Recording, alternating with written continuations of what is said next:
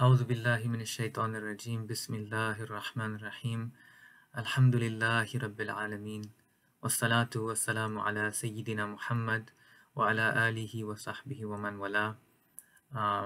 Assalamu alaikum to everyone here on Muslim Space. I'm really happy to be here with you, and I would like to share with you during this blessed month of Ramadan some reflections that will hopefully be beneficial. But I also want to, before I get to that, carve out some space to talk about where we are in this month and some of the experiences that we may be undergoing at the moment. We're still at a relatively early phase of this month of Ramadan. And this might be the point in that season where we've learned some of our limitations. We've had some ups and downs. Some of us may be feeling a sense of disappointment that maybe we had certain plans or certain expectations of ourselves and we find ourselves falling short. Might be feeling like the month is kind of overwhelmingly busy. It's not how I imagined it would be. And ultimately, you might just be feeling that sense of disappointment and heaviness about, the gap between what you had hoped this month would be and what it is, what it is right now or how you're experiencing it right now. And I think one of the things I guess I want to take this beginning part of this reflection out to do is just lift us up, encourage us, because we're still in an early phase of this month and there's still a lot of time left for us to recenter and reprioritize, and for you to just keep heart, keep faith that there's still time right now for us to benefit from the blessings of this month. So in that spirit, I'd like to recite to you a verse of the Quran from Surah Al Imran, chapter 3, verse 139, where Allah subhanahu wa ta'ala says, أعوذ بالله من الشيطان الرجيم ولا تهنوا ولا تحزنوا وأنتم الأعلون إن كنتم مؤمنين ولا تهنوا ولا تحزنوا وأنتم الأعلون إن كنتم مؤمنين. So this verse translates as, don't lose heart, don't lose heart. So this is, you can imagine Allah subhanahu wa ta'ala talking to us directly. Don't lose heart, don't lose heart, and don't feel sorrow, don't despair, and don't lose all your hope, don't lose heart. وَأَنْتُمُ الْأَعْلَوْنَ إِن كُنْتُم مُؤْمِنِينَ. You will have the upper hand, if you're true in faith. If you're true in faith, you will ultimately have the upper hand. So don't lose heart quite yet. We're still at an early phase in this month, and may Allah subhanahu wa ta'ala help us to really be in touch and to nurture that sense of taqwa that goes along with fasting. With that, I just want to also add a few addendums of things at this phase that we may want to reflect on, or just sort of advice that I'd like to offer you. So one is, approach your acts of worship and what you choose to do during this month with a sense of calmness and tranquility. Try to nurture in yourself, try to let go of that sense of anxiety that the month may bring upon you, or the responsibilities that you have during this month, and trying to balance that out with with worship and other things. That sense of anxiety that naturally comes, to try to shed that a little bit, if you can, and try to lean into a sense of centeredness and tranquility as you approach your acts of worship. And ask yourself, maybe what are practices or things that I can do to slow down a little bit and to get in touch with and nurture a sense of stillness. What brings stillness to my Ramadan? What brings stillness to my life, despite all of the various tasks that we have to do during this month? Whether it's running last second to get some food for iftar, or whether it's just trying to keep up with the daily responsibilities that we have outside of Ramadan. Just what can I do to still myself a little bit? I think that's just a very important thing for all of us to keep in mind. The other thing I'd like to kind of point to at this point of Ramadan is that, focus on your quality, focus on the quality of the worship, focus on making it meaningful, focus on the Sawm, the fast, being a means of really connecting your heart to God. And so ask yourself, how can I center quality over quantity? How can I really make it something meaningful, something small, but something consistent? These are all things that you might want to consider as you figure out how you want to reprioritize or recenter yourself at this point of the month. The other thing that I think it's important for us to recall, especially if we're feeling disappointed, is just that, remind yourself, affirm yourself, recall to yourself that you are doing a lot. You are doing a lot. If you're able to fast, if you're not sick or traveling or are not exempted for other reasons, then you're able to fulfill that basic obligation that God has asked you and invited you and called you to uphold, then you're doing an important part of this month, and you should feel proud of that. You should feel proud of the fact that you're able to carry out and fulfill a very central part of this month, which is the fasting, or the central part of this month. So remind yourself that you're doing a lot, even when you fall short of your expectations, to realize that you're still carrying a lot, you're still doing a lot. So mashallah, and I hope you'll take a moment to really step back and appreciate that, and you're just doing what you are doing, and whatever you are doing, know that Allah subhanahu wa ta'ala loves and appreciates you for it. He is ash-shakur, and his appreciation is no match for our appreciation.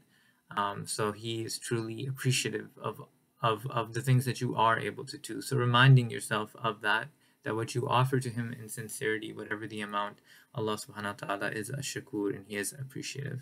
And that we simply center the sincerity behind our actions, that we center our intentionality and our mindfulness during this phase as we're trying to get recalibrate and figure out how we're going to move forward in this month, inshallah. So that's sort of the preface of what I wanted to share with you, is just a little bit of upliftment. There's still time, there's still a way to recenter ourselves during this month, and inshallah we will. We shouldn't lose hope, and we should keep faith and keep heart that Allah subhanahu wa ta'ala will deliver us, inshallah.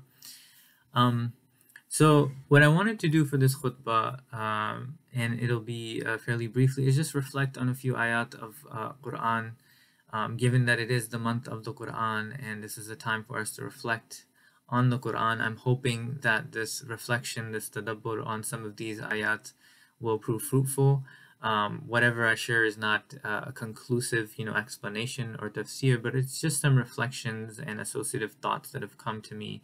And it's an invitation for you to also reflect alongside me. So as you hear me sharing this with you, I invite you to ask yourselves, what is this bringing up for you? What sort of connections, stories, associations come up for you as I share my reflection on these ayat, so you can kind of join me in that process of reflection. So in Surah Al-Baqarah, Allah subhanahu wa ta'ala tells us, and I'll recite the Arabic first, ثُمَّ قَسَتْ قُلُوبُكُم مِّن بَعْدِ ذَلِكَ فَهِيَ كَالْحِجَارَةِ أَوْ أَشَدُّ قَسْوَةً وَإِنَّ مِنَ الْحِجَارَةِ لَمَا يَتَفَجَّرُ مِنْهُ الْأَنْهَارُ وَإِنَّ مِنْهَا لَمَا يَشَقَّقُ فَيَخْرُجُ مِنْهُ الْمَاءُ وَإِنَّ مِنْهَا لَمَا يَهْبِطُ مِنْ خَشْيَةِ اللَّهِ وَمَا اللَّهُ بِغَافِلٍ عَمَّا تَعْمَلُونَ. This translates as, even after that your hearts became as hard as rocks, or even harder. So even after that your hearts became as hard as rocks, or even harder. For indeed there are rocks, right? There are rocks that from which burst out streams or spring out rivers from these hearts. For indeed there are rocks from which streams spring out, or rivers spring out, or burst forth. And some from, and now we're still talking about stones, and there are some stones from which water comes when they split open, and others which fall down in awe of God, or descend or sink in fear of God, and God is not unaware of what you do. So there's a metaphor that this verse essentially presents us with. It begins with this sense that you have hearts that are as hard as rocks, and perhaps harder, right? So there's this sense that people, human beings, if they're not sensitized to hearing and receiving from Allah subhanahu wa ta'ala, they can tend to harden up and get sedimented and not have the ability to be penetrated, right? Not have the ability to be affected by the divine, by Allah subhanahu wa ta'ala, by His call. And then it goes on, and this is the part that I really want to focus on, to 3 kinds of hearts, but in this case, right, the 3 kinds of stones or hearts, or rocks, excuse me, the 3 types of rocks, right? So the first one is the kind of rock that bursts forth with rivers or streams, right? The second kind of rock is the rock that splits and some water comes out of it. And the third kind of rock is that sinks in awe of God. So there's 3 types that we're given here. And I just want to reflect with you on the imagery in terms of what we're provided and how this might relate back to us, especially in our journeys during Ramadan. So starting from this place of hardness, we enter Ramadan with certain set patterns. Perhaps we enter in a state of, relative heedlessness or unawareness. We're not as attuned to our spirituality, and we're sort of maybe stuck in certain patterns or habituated to certain patterns that aren't the best for us. So we start in this sort of place of hardness and stuckness, perhaps, as we're entering this month. We're really trying to work on these habits and transform ourselves, but perhaps we enter in a more sedimented and hard state. Certain experiences, certain feelings maybe sort of be sitting in our hearts from the year that's passed. So we come to the month with all of this, fixated habits and perhaps certain feelings and experiences we're still trying to process. One of the first things that I feel this similitude offers us is the sense that there's always potential for growth and transformation, that there's always a chance for us to really be transformed, no matter how hard the surface may be, no matter how tough that sediment may be, that there's always an opportunity for rivers and streams to burst forth from our hearts, for our hearts to become alive again, for our hearts to breathe again, that potential may be dormant, but it's always there. It's always there. And that when the waters of our souls are stirred, inshallah, during this month of Ramadan, if we can sort of get in the way of the gusts of mercy that are all around us during this month of Ramadan, and stir our souls and get access to that real live connection with our spirituality, with Allah subhanahu wa ta'ala, with our sense of generosity and openness, the way the Prophet sallallahu alaihi wasallam was generous during this month, with a sense of our devotion and sort of a mindfulness of who we are leaving, what we are leaving for, and what we are striving for in terms of leaving bad habits or leaving sinful acts and trying to move towards holistic and healthy and good acts that are worthy of the reward of Allah subhanahu wa ta'ala. All of this, inshallah, stirring the waters of our soul. And in the process, inshallah, not only can it transform us, not only can it kind of push through that sedimented rock, but it can also have the potential then to nourish others. If streams come forth from the hearts, if rivers come forth from the hearts, it can be life-giving to all those that are around us, to our family members, to our friends, to some relationships that we've been working on, that they too then can drink from the streams of our hearts. So I think the first sort of reflection that came to my mind was just how much potential there always is, no matter how sedimented we may be in our ways, or in our ways of being, but that when these waters are stirred, it can not only transform us but really reach many around us.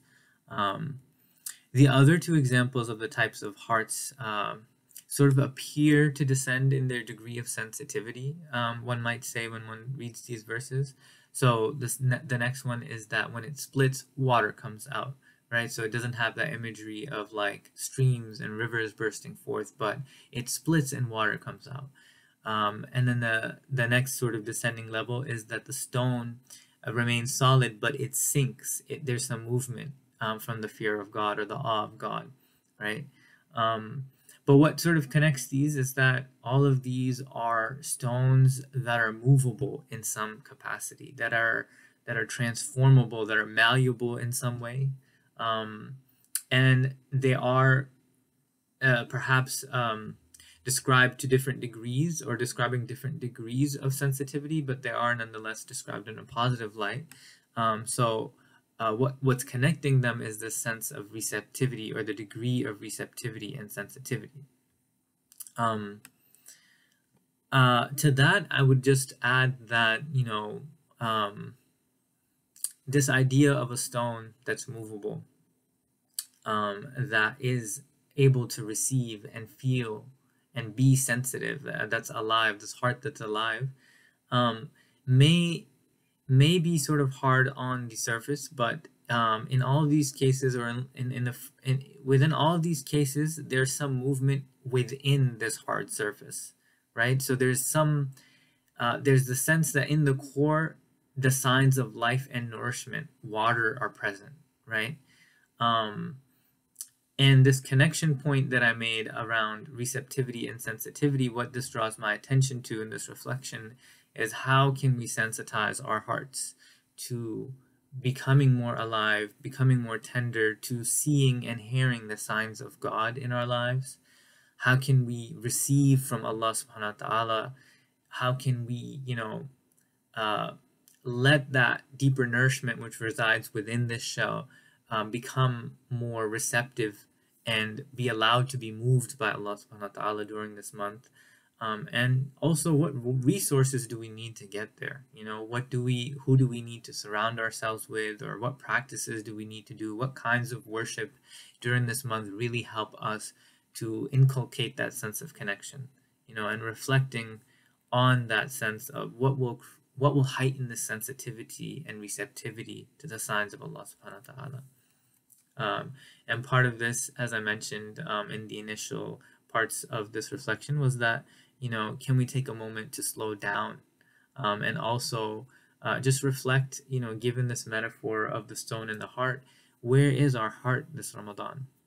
Where is our heart this Ramadan? Is it open? Is it open? Is it alive and being moved, being stirred? And how can I open the ears of my inner heart to hear and see the divine around me this month, especially? The last part of this reminder that I'd like to part of this similitude that I want to reflect with you on is, in regards to relationships, right? So this is a month of mercy and a month of forgiveness. It's a month of letting go of our grudges and working on perhaps difficult relationships. And so I also think the metaphor offers us something to the effect of how we might want to reconsider the way we look at certain relationships and certain people in our lives, particularly difficult situations, right? So if we're in relationships that feel stuck or sedimented or hardened in the sense of the metaphor of the rock or the stone that's provided here, that coming back to that theme that there's always potential within this hard surface for change, there's always life and movement there, though we may not be able to appreciate it because of what it appears like from the outside. So perhaps a person, in your life feels hard, or a relationship kind of feels sedimented or stuck in a place. And it feels as though from the outward appearance that nothing is happening, there's no movement. But as we saw in the case of the last, stone, which sinks in the fear of God, there's still life there. There's still life there. And perhaps this metaphor can be a way of recalling to mind that even in these stuck relationships, or these people that we cannot perhaps seem to move in a positive direction with, to try to appreciate that even if it appears this way right now, and even if this is the hardened appearance surface, that there may still be small gains and small movements that have occurred in the course of the last year in this relationship, perhaps even during this month, that can that are signs of life, that there is hope for transformation in these relationships, even if it may not appear to be the case when we look at it from the external, right? So just taking a moment to reflect on these kinds of difficult relationships, and perhaps, opening our hearts to see and appreciate the potential in these ships, and maybe some of the smaller changes and transformations that have occurred that have been beneficial, and trying to bring them to the forefront of our hearts and minds, so that inshallah we're given more ease and facilitation in bringing our hearts together, and bringing these relationships healing, inshallah. So I say these things, and I pray that Allah subhanahu wa ta'ala blesses you all during this month of Ramadan, blesses our relationships, blesses us to open our hearts during this month, to make the most of it, that He forgives us our sins, forgives the sins of our parents, of our children, of those that have passed before us, that He relieves the calamities of those that are suffering across the world, including care, that He heals us, and that He renews our hope, our hope in ourselves, our hope in our lives, our hope in a good future for ourselves, and that we place all of this hope with Allah subhanahu wa ta'ala. We trust Him, and if He helps us, then no one can conquer us, and that He solidifies that trust in our hearts. And I ask that He softens all of our hearts during this month of Ramadan, and brings tenderness, generosity, and beautiful characteristics during this month for all of us. برحمتك يا أرحم الراحمين. آمين. جزاك الله خير والسلام عليكم ورحمة الله.